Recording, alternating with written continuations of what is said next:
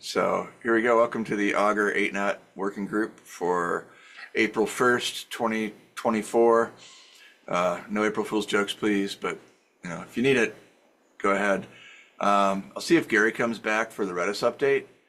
And the question I had on design is, Lammy, you've presented some designs up to this point, and I thought it would be useful to talk about what the roadmap for implementing some of them might look like. And I know, Callie, that does involve your team, but it could also involve other open source contributions. And I don't know if, Lami, if you have thoughts on if there's anyone in Chaos Africa who is interested in implementing some of the design work that you've done, or if maybe, Callie, we want to go over it again and Yeah, refine it. my understanding is that we still had a few more weeks of iteration that we were going to have with like at least how I understood last week's meeting was that there was a couple more weeks of iteration that we were planning on going through for the design. And then, and how I viewed it is that once we have we agree on the design, trying to group the design into a couple of, I kind of view it as three phases, but like we'll figure out how everyone views it. Being like these are phase one changes, things that all need to happen at the same time to like get to this new design structure, and then to the and then figure out what that second level and then probably the third level of these are the things that would be super nice, um, but we'll get there when we get there type things.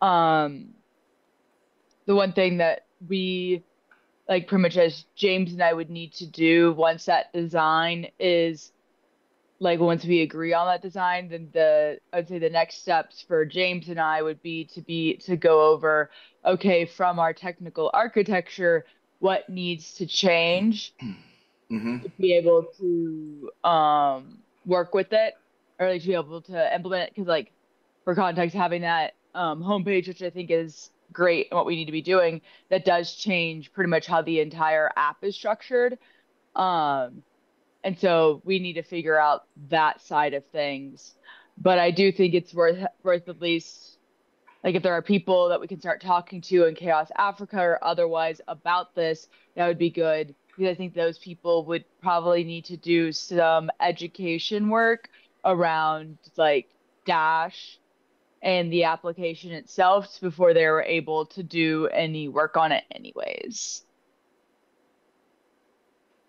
Yeah, and so far we have no one who has said they're interested in implementing it except Enoch. But I do know someone who worked on the badging, some sections of the badging websites. I think he might be interested. So I'll just tell him. Okay. Okay, that would be great. Do you have any updates on the design right now, Lami, since we talked last a couple weeks ago? Yeah. You can follow me. Yeah, let me why don't I let you share? Can you share? I'll stop my share. Okay. Or yeah. You can still do that whenever you're sharing because of the app, you can follow Lami. So then I'll just Oh, switch off right. to Yeah, oh, yeah, I could have done that. Do you want me to do that, Lami? I forgot about that feature. Let me share my screen because I Sure. also want to show a Okay. prototype. Okay. Yeah. Okay. So I worked on the Dark mode. graphs. Yeah. it. For the repo overview page, contributions page, and the contributors page. I don't know if I shared. Okay, I didn't. So Kali mentioned having the graphs, the names of each graphs visualization rather at the sidebar also. So I added that. This is how it looks like. Let me play. That looks fancy, whatever you're doing there. I'm trying. My Is network this is like a slow. Figma So let's prototyping see. tool? Yes. Oh, wow. I did not realize that was a thing. That's awesome. Yeah, Figma is really cool. Okay, so while this loads, I'll just do a walkthrough of the designs themselves. This is how both pie charts look like. And unlike last week, I decided that instead of having the search bar populated analysis and repo analysis in different pages, and then having it at the top, both of them could just be on one page, and then the search bar for individual repositories can just be here. And then for contribution graphs, this is how they look like. So I'm trying to stick with a particular color palette, which is what is already on the current website. But I'm using CHAOSS colors now. So we Oh, have a lot of here. Then I also yeah. have questions. I'll go back to them soon. Sorry, did you want to say something? Nope, nope. I was starting to say something to the effect of very cool using the chaos colors. Yeah, okay. So these are the graphs I have now. I'm not done with all the pages. Well, 3 pages so far. So I listed a few questions here. Oh, let me go to my comments.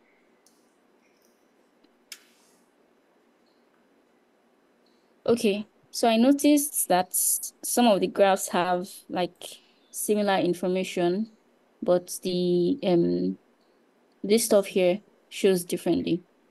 So for Do you mean that the time ranges default to a different range, or? please give me a minute. Sorry, someone is Sure. at my gate trying to get. I need to answer. Yeah, go ahead. While Lemmy takes a break, Gary, I had a question at the top of the agenda about Redis, and if you've had any success identifying alternatives at this juncture. Oh yeah, I mean, I think I mean, that like if you have a preferred one, yeah. given that the LF specifically is sponsoring Valkey, I don't think it's a contest that we should probably just be using Valkey. For context, one of the main contributors, one of the core contributors to Redis that works for Amazon on their own time was like, I'm just going to start this one called Placeholder KV. And then Amazon was like, hey, wait, we use Redis. Wouldn't it be better if it was open source? And then they started sponsoring it, and then a lot of other people started sponsoring it. And so it was like, okay, the LF is going to take it over so that all these sponsors can funnel the money to the LF anyway. So What is the number? What is the name? How do you spell the name of it again? Valkey, Valkey. Okay.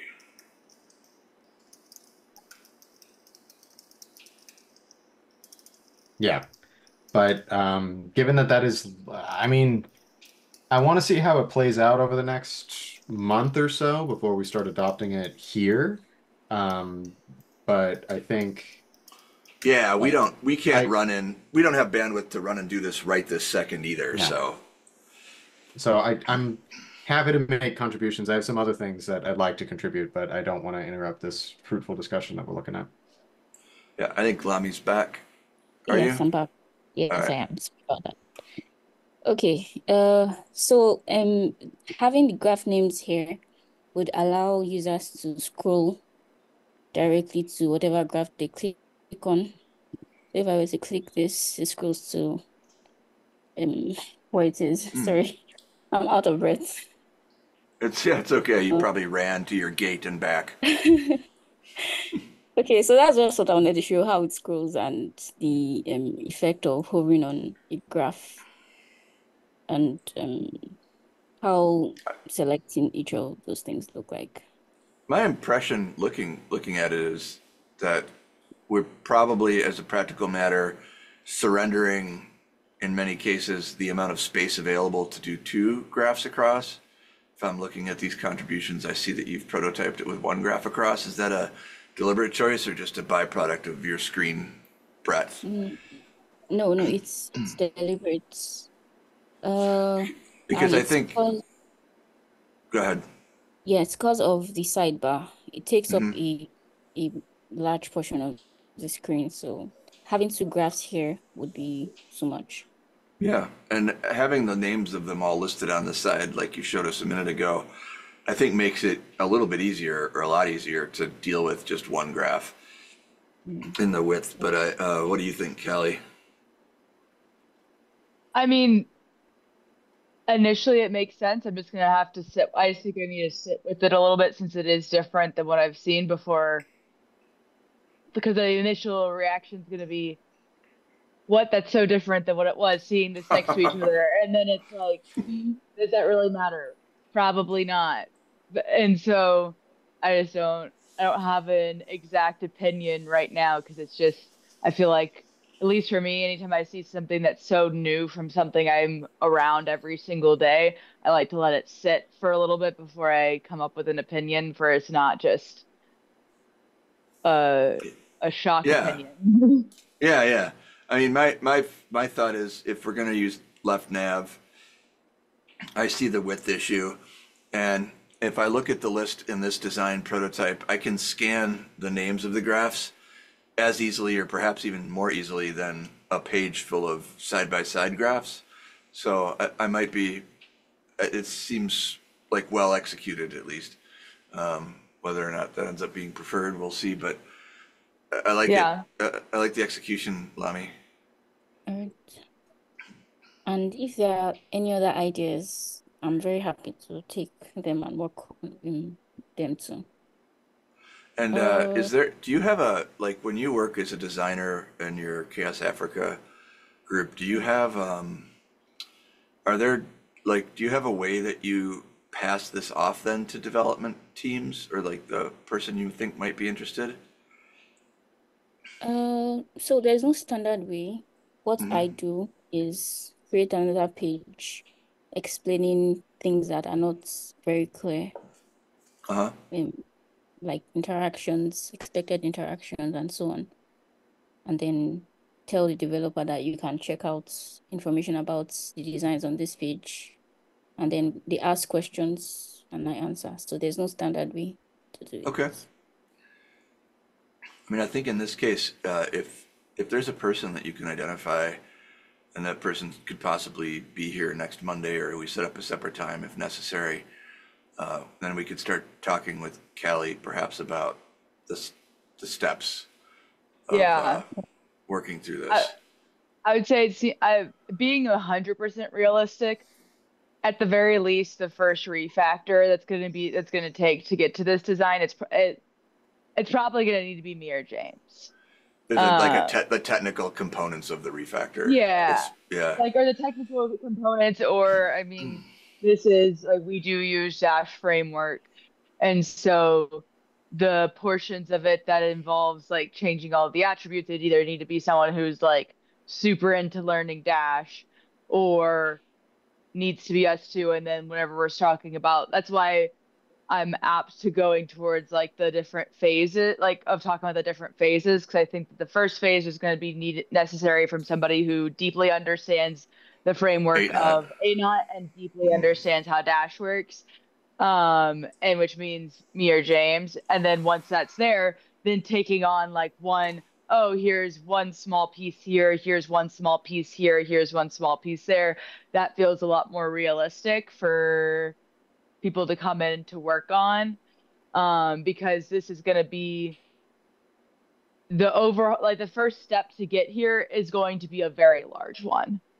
Um, and so that's just the nature of a huge redesign. Yeah, that's So I fair. guess I guess for me that's why I'm not like the trying to find other people to work on this. It's like I would be great, would like to. That's not my number one like concern at the exact moment. Okay, Um, yeah. that's fair. Lami, did you have a demo that you wanted to run through? Like, it sounded like you had a. Yeah, that was it. I just wanted to show how Mhm. this Oh, helps okay. with All right. locating a graph. You had brought Then, up the prototyping app, I guess, at one point, but that's yes. what I'm asking about. If you wanted to, oh, go. I'll let you drive. Go ahead. I'll shut up. No, I mean, the prototype of scrolling to each graph or to different graphs via the side nav was what I wanted to show. Okay. Okay, then I discovered this. Oh, I think I've put this in the wrong place. There was an information here. Oh, here. Okay, this is it. So on the new contributor by month visualization, we have a filter for year, month, and trend. And then there's also one for this. I'm wondering if it's deliberate and how would it work also? Yeah, let me just open it up because I'm not familiar with the second portion of those that, or I just haven't looked at any of this in a long time. Um, This so one comes that's, at the top. yeah. Um, Personally, I would want to take that off. I think that's more archived stuff that's just still there. I wouldn't take it into account. Um, that just determines the view of how much is shown. It's like a built-in graph function that if we're being honest, it's like something that I think James was really apt on early on, that I don't think really matters now. So I wouldn't worry about it. Okay. Okay. That's yeah, because I mean that was worked on like 2 years ago. Not too the radio items are going to be the ones that are actually important.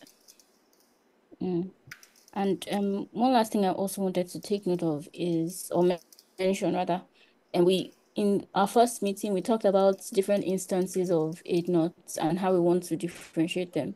I think the color of the graphs, aside from the logo that will be here, would be a good way to differentiate them. So for the other open source community, not CHAOSS, they will have different colors. It Mhm. won't be like these colors. Yeah, I like that idea. It makes sense. It's also super easy to do from a coding perspective. Like it is a singular line. You put in your color hex values, and I think this puts in a good precedent of like for chaos, you use your chaos color palette. For Aspen, you use the Aspen color palette. So then say if another company ends up using it and they want to make it where they can tell which one it is, then they use their company color palette or their community color palette. So I think that's a good like Exactly. precedent to start. Right. Thanks. I think that's all I have to show today. I have a few questions, but I don't think I understand them very well. So I'll ask next week. Uh, okay, I was like, if you want to talk through them, more than happy. But if you want to wait till next week, that works too. Yeah. Thank you. All right. No, thank you, Lemmy.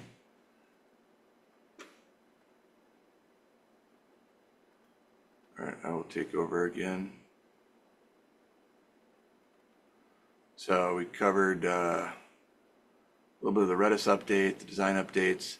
I just wanted to mention, I'm gonna try again to kickstart some of the API development work for Augur, especially since after the discussion last week, there are the project viability starter metrics. And Gary, I realized I came out of last week's meeting without a deadline on getting these endpoints to you, so I didn't do it last week because I didn't give myself a deadline. So give me a deadline because Callie will attest to the fact that this does help me. Sure. There is not a chance that I'm going to be able to work on this probably until after I get back from LF anyway. So I'll say you got till 19th. All right. So that means this week or next week. Yep. Um, this is a good time. Like, what Go ahead, are Kelly.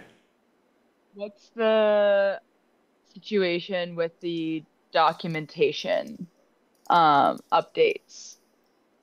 Oh, you mean documentation updates? I know we talked about a blog post too. Are you asking about documentation or blog post or both? Document just for me is just documentation Okay. of figuring out consistency on the list and on the heels of trying to make deadlines and things like that. Um, I'm still in the same spot of more than happy to help with that. Um, And, and Kelly, your interest or your I know from our discussions inside and outside this meeting that documenting the schema is very high on your list of things that need to be done. Are there is that I mean I assume that hasn't changed, but I'm checking. Yeah, that I would say from a Augur technical perspective, that's probably the top thing on my like that. And like I guess this will be another side conversation of figuring out how the update of our Augur instance went over the weekend. But that's from like a general project standpoint, that's my highest technical priority. Okay.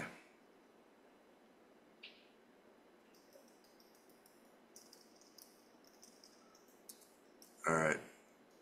April, what is today? The 1st, so the 6th is the 5th Friday? I think so. I think so. Yeah. So I'll at least get some kind of an update with some kind of a blog post moving it in a direction. I think the things that you've asked for before are schema level documentation.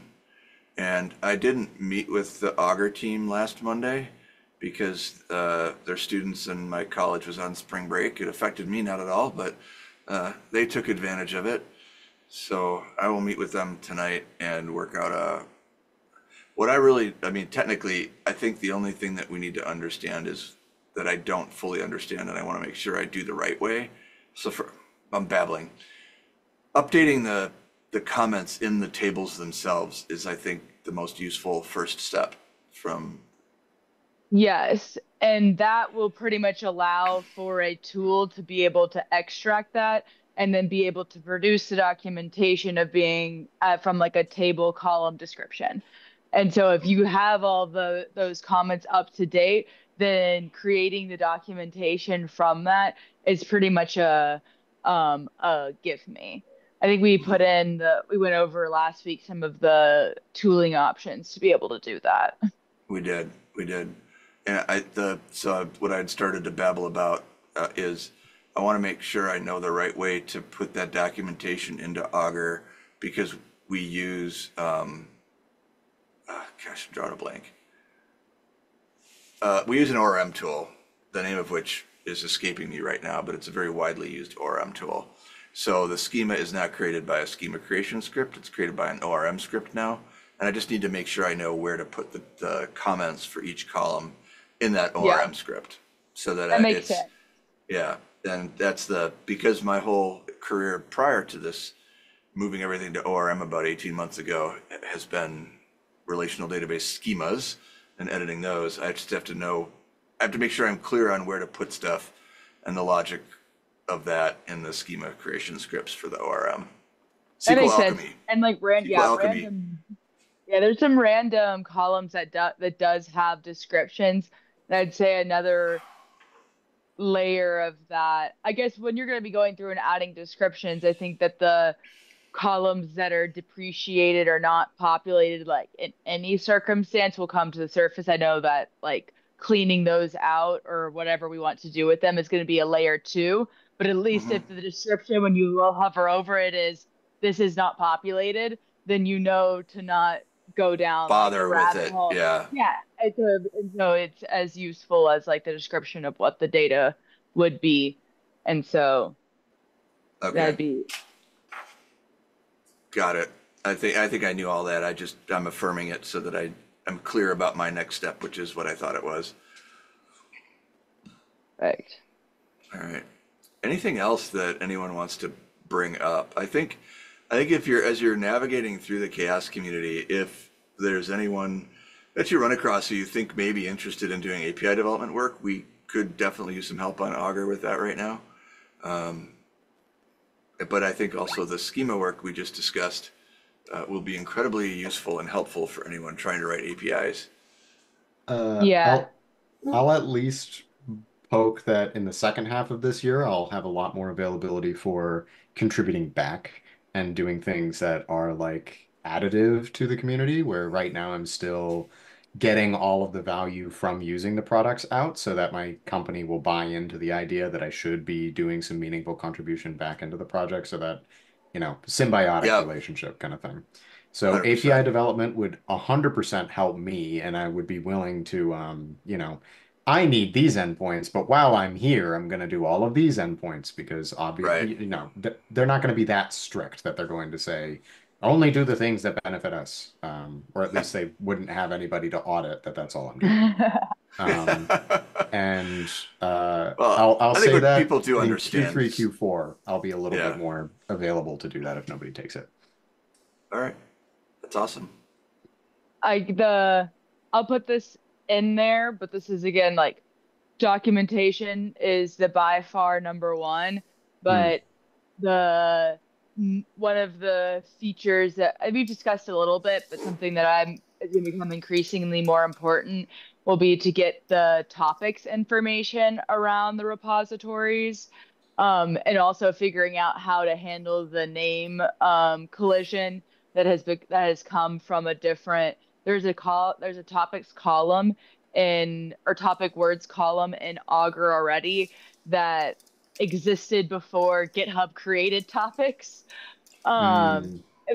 And so there, I'm pretty sure there's some like sent. I forget exactly how you said, Sean, that those were populated, but it was pretty much just like from like some type of like worker just pulling out information versus there Hmm. being like very specific things on most repositories that tells you what topics it groups itself under.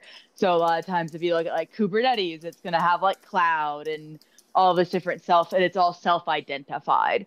And so that information around a repository is going to become increasingly more important to me as time goes on. Okay. Gary, your hand is up.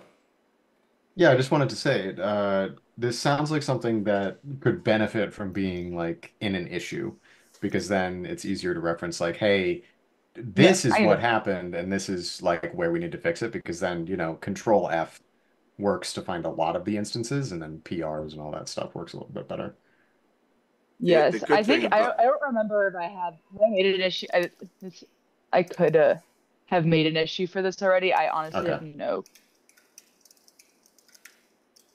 Either way, the point is very valid because I don't remember. Yeah, just, you know, one of those things that when you're deep in it and you know it's happening is a good time to like put it Yeah. down so that somebody else can chase it down later.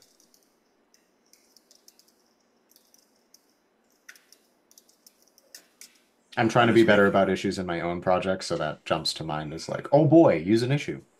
yeah, my experience working with Callie is that there probably is an issue already. Um, because she's mentioned this before, and I think if I go to, I'm just curious, open.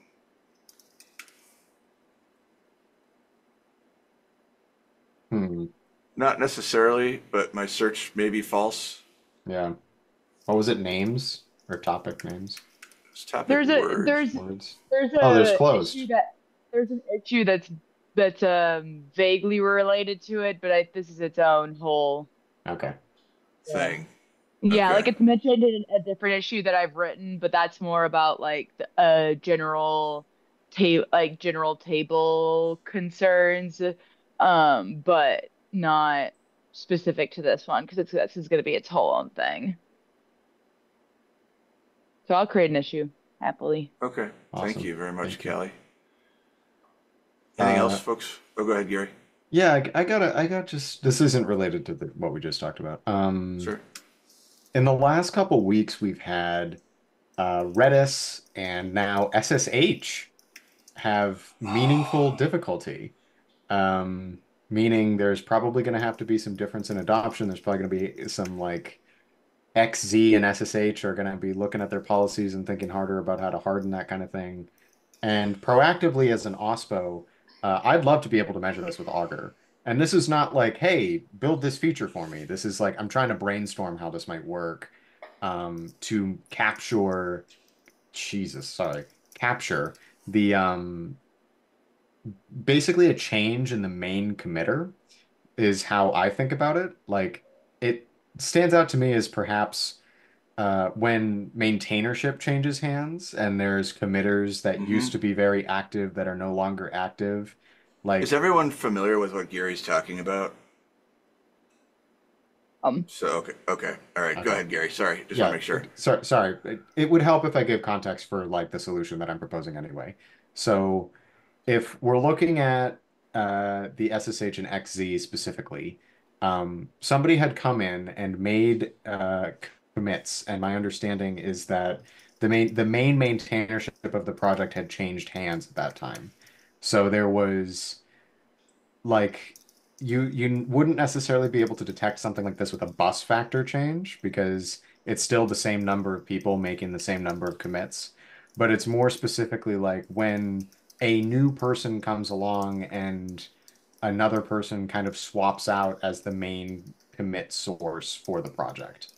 I'm wondering if there's a way we can use the data that we collect with Augur to detect when something like that happens and just like be able to warn that maybe there's going to be some change in the direction or some change in the suitability or security of the project. Like this is Yeah. very pie This, in the sky. I'm trying to no, brainstorm how you might capture this. so as I have traveled the world, I'll say just the world, the last 4 months, this what happened with XSC is exactly the kind of intentionally introduced defect that I've been concerned about. And the way that it happened is exactly one of the ways I've been most concerned about it happening, because you have a trusted contributor who just suddenly decided to not only inject malicious code, but then also press like Fedora and other open source projects to implement the malicious code under the guise of some other thing that it would fix, if I'm recalling what I read about this. So Okay. what I think we could do is I haven't gone so far because I just read about this I think Saturday. I haven't gone so far as to identify what the open source repository is that this XXZ project lives in, but I think what we could do is run Augur on it and see what kinds of changes we can identify as preceding the introduction of the malicious code, and then search for similar patterns in other repositories. Yeah, Ars Technica is exactly the article I saw as Yeah. well. I was gonna say, I was like, I think that this is actually more of a research slash blog in the first step, which I'd be I really happy to work on, because it's like this is the this is the symptom. Is there more generic causes that we can see in trends in different areas to show that it's going to point towards something like this happening? Because Hmm. it's like, especially with this specific scenario, at least from what I understood from Sean, it's like this person technically was involved long term in the project, and then like something happened with them personally to want to do this. Like that's a very like, you're not gonna be able to see that necessarily directly, and even if you can, I'm almost more of like, okay, what can we see at a higher repository level? Like, is there a bunch of maintainers that over time you went from having 10 maintainers to 2 maintainers, and whatever, and then at the very end that maintainership switched right there, but there was a trend over time that pointed towards there being a vulnerability. And that makes me want to kind of look at, we've done like a heat map series in Yeah. 8 knot of being like, okay, what was the activity around this portion of the code over the last span of the last year, 6 months? Is there some things that we can see? And so I'd almost want to take this and not look at something right specific right away, but start to look at some of the different visualizations that we use overall and see what we can find. Because I don't want to look at one thing and be it being like a um our own bias towards the situation, being like, Right. oh, we're Yes, you're self-confirming. so right about that. Yeah. And so taking this more as like a research, and I would say I think that this will be an easy topic to bring up in the data science working group, and I'll be happy to do it in the next meeting of being like, hey, this is happening. Who wants to come and let's do some form of research set on these, like, whether it be, I kind of group the vulnerabilities of like a mass exodus, and then Yeah, like I figuring out, I guess my brain is right now going towards max exoduses because I'm like still on the Redis. I'm still on, my of brain's course. still on Redis, and then now we have this whole other issue. And so, but I think that we finally have, I say, like, I feel like there's now enough people who are really interested in looking at this from a data perspective that we can finally like get together to start doing some research, and all of us go about looking at the data a little bit differently, which I think is the best case scenario. Because I'm Yeah. going to go through and look through all of the 8 knot visualizations and see what's going on there, and you're going to go through and look through all of the things that you normally do, and I can see Sophia Var, I'm I'm not gonna throw it Yeah. and be like she's gonna do it, but just in the assumptions of who I know as Sophia as a person that she's gonna be really interested in doing this, and I would assume that she'll go and look at it, and so then we can set this up as like a research project, get a couple of different examples, all figure out a good way of documenting what we see and see what kind of comes out. I love that idea. You could probably see on my screen if you're looking at it that there's nothing we can do right now with regards to this little research endeavor because the repository is disabled. So Probably until further notice, but Yeah, but this yeah, is just want to say, Callie, I would love to be a part of that. If you wind yeah. up doing like even a separate group, I don't know if you would or if it would all be in the working group. But I like, I yeah. imagine we have the tools publicly available through CHAOSS right now to do some of that like research, and I think that would be. Uh, I feel like we at least get a metric or two out of like how this works, and we get a model of how to think about those metrics and what they are useful for. And Yeah. that's, super exciting. Yeah. I think I want to try to get a group together. We'll probably do like a call for like who's interested, and it's probably just going to be a smaller group, and we'll kind of all how I Hmm. envision it would be all this like ended. We would be meeting, having meetings with the specific goal of working on this.